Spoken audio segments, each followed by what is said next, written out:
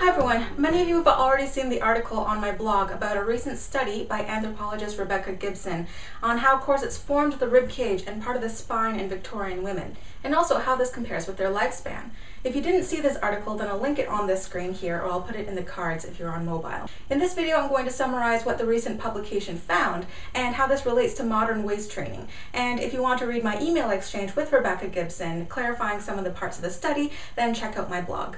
The study was published in Nexus, the Canadian Student Journal of Anthropology, and it was called The Effects of Long-Term Corseting on the Female Skeleton, a Preliminary Morphological Examination. Gibson wanted to look at women's skeletons from England and France who had lived between the years 1700 and 1900 that showed permanent deformation from wearing a corset, and she wanted to compare this to age markers to determine what age these women were when they had died. Another important part of this study is that the skeletons from the England collection were from a cemetery that was associated with lower class or lower income citizens, like country folk, prostitutes, and prisoners and inmates. There are a lot of stories about the elite class women who were able to purchase the newest and greatest corsets of the time, and they were able to have them fitted to their bodies properly, and they had the privilege of choosing to tight lace.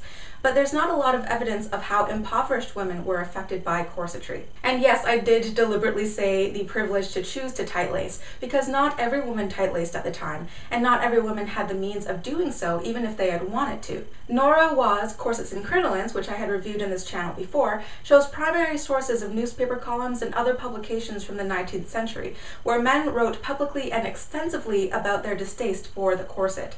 The practice of tight lacing was largely a popular idea among some women, and men sort of collectively shook their heads at it. It was not a case of husbands forcing their wives to tight lace. So why were only some women able to tight lace while others wouldn't? Well, Gibson says that just as people today don't necessarily keep up with the latest fashion, we don't necessarily wear clothes that fit properly, and we don't necessarily purchase our clothes brand new, so a Victorian woman from a lower income family may have worn an older corset passed down to them or purchased secondhand, and it may not have fit them perfectly, and they might have simply, altered it and made do. But this could mean a lot of things, like wearing a larger or smaller corset that is made for their body, or a taller corset than they can accommodate, perhaps cutting into the armpits, or perhaps children's stays might have continue being worn by an adolescent girl who has already started growing out of it. Also, from studying antique corsets and measuring them, Gibson calculated that the average corseted waist was about 22 inches in the 1800s. So what did Gibson's research actually find? Well, she found that in these two collections of skeletons from England and France, there was evidence that the rib cage was formed from its normally broad, flared, and oval shape into a more uniformly circular shape. In many of the specimens she studied, the side-to-side diameter of the rib cage was identical to the diameter from front to back. So it really was a circle. She noticed an increased amount of curve to the ribs themselves, which is inconsistent with rib cage shaping found in rickets alone. People who have rickets but don't tend to wear corsets, they tend to have flattened ribs but deep bends at the cartilage joints, especially here at the sternum, causing a pigeon chest. And if the rickets were really bad, then even the pressure from the person's own arms at the sides would indent the rib cage at either side. But Gibson's evidence showed that corset wear didn't necessarily cause pigeon chest, and the bones themselves were rounded, not only the sternum and the other cartilage parts, and that most of the bend actually came from the back of the rib here, not indentations at the side that would be seen in rickets. I asked Gibson about the breakages that she had observed in some of the ribs of some specimens, and I asked her if this could be caused by a corset, because I recalled reading in another study where the pressure needed to break a healthy human rib exceeded the tension that cotton would rip, which means that a corset is more likely to bust a seam or to actually rip the cotton as opposed to the person breaking the rib. And obviously there would be pain associated, so you would probably be encouraged to take the corset off before the breakage actually occurs. But Gibson said that there was no way of knowing what had caused these breaks that had later healed over.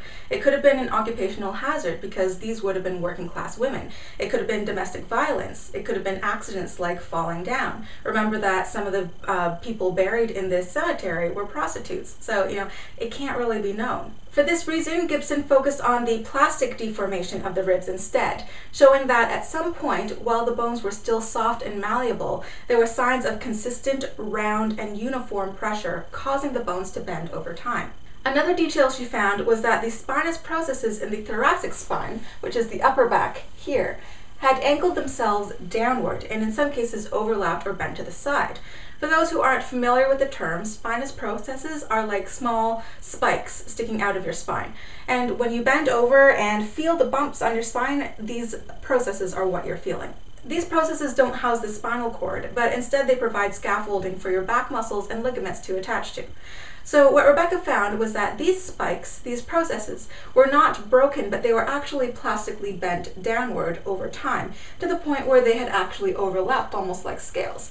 And she showed that by stacking these vertebrae together, matching the articulation points of each vertebra, she showed how the spinous processes almost looked like snaggle teeth. They were sort of bent from side to side.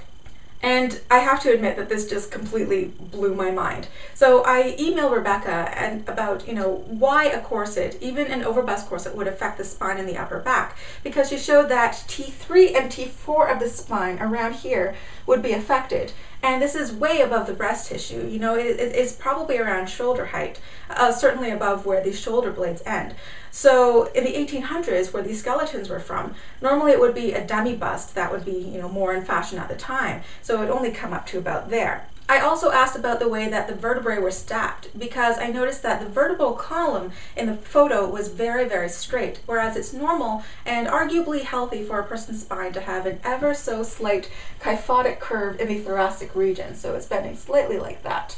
I also read on a different website that in some individuals today, it's still normal to see some slight overlapping of the spinous processes in the thoracic region, because they all slightly point downward to begin with. Not a ton, but at least a little bit. And this is why back bends and back folds are easier to do from the lumbar region as opposed to the thoracic upper part of the spine. And one of the last things I noticed was that the spaces between each vertebra were very small, smaller than what we would normally see in a person who would presumably have, healthy spinal discs. When I spoke with my chiropractor, he said that it wouldn't be unusual to see less spinal compression in somebody who wore a corset or a back brace because of that extra support. He also said that the curve of the spine is affected by the soft tissues, like the discs, the ligaments, and the muscles surrounding the spine. The angle isn't actually built into the vertebrae themselves, so we can't confirm what sort of posture this person had, whether it was straight or kyphotic, since all the soft tissue had decomposed. But of course, we can't assume that this woman who lived so long ago had healthy, fleshy intervertebral discs, nor can we assume that this person was wearing a corset that fit them properly.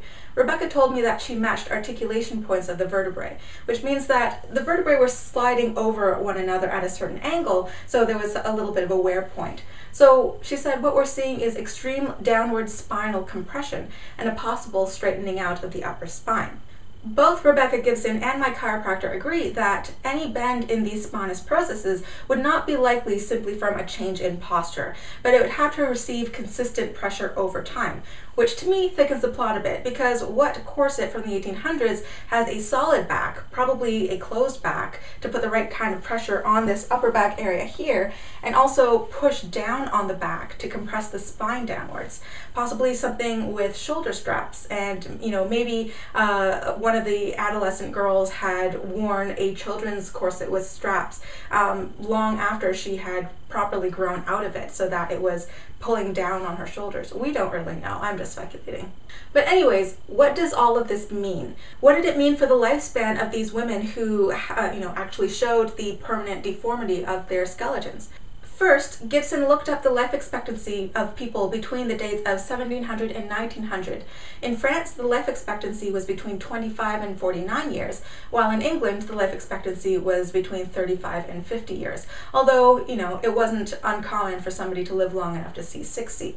So after studying the skeletons for certain age markers like osteoarthritis, how fused the plates in the skull were when they taught joint fusion diseases like ankylosing spondylitis and jawbone erosion, Rebecca determined that of the skeletons that showed corset wear, a few of them died between the ages of 13 and 45, but many of them were estimated to have lived older than 46 years old, and one of them did live longer than 60, it's estimated.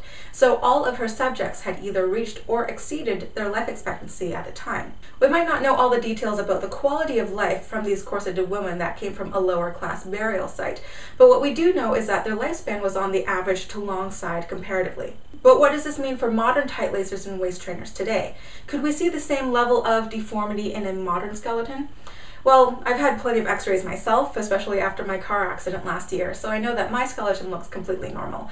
Even though I wear very conical rib corsets sometimes, this one isn't the most conical I have, I know that these are mostly the joints in my rib cage that are temporarily bending and swinging in and out to accommodate the shape of the corset, but that the shape of my bones, the ribs themselves, are not becoming more curved over time. We know that 200 years ago, adolescent girls started wearing stays when they were still growing, and their skeletons were still cartilaginous and soft. Vitamin D deficiencies were not really uncommon at the time among all the different classes, due to malnutrition in the lower class and from women staying out of the sun and covering their bodies in the upper class so that their skin would remain fair. This means that their bones not only started out softer, but they could have remained softer and more malleable than ours, even growing into adulthood.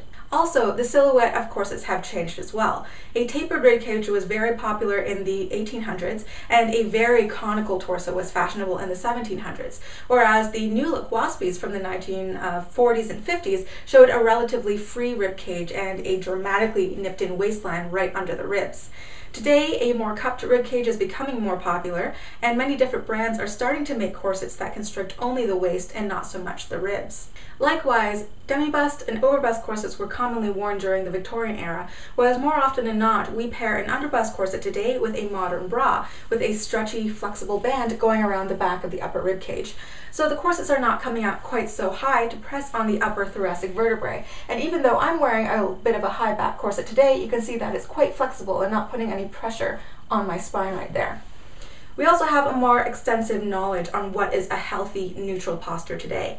We know that spines are not ramrod straight, but they have curves to them, and we can draft corsets to accommodate this front to back curve instead of forcing it out of its natural alignment. So I don't personally believe that corsets will necessarily do to a modern person what the antique corsets did to skeletons in the study, based on the way that corsets are shaped and constructed today, our age and nutrition when we choose to start wearing corsets today, and the fact that we aren't wearing them 24/7. Well, some do, but not all of us, but once again, that's a personal choice. And I believe that choices should be well educated and, the person should weigh the different factors. But it is interesting to know, at least, that those women whose skeletons were studied had just as long of a lifespan as anyone else at the time. So what do you think of Rebecca Gibson's study? Let me know in a comment down below. I'll link my blog, the original study in Nexus, Rebecca's Facebook page, and some other reading materials in the description below. And if you liked this video, remember to click that like button down there and help support the channel. Share this video if you found it interesting. Thanks so much for watching, and I will see you in the next video. Bye!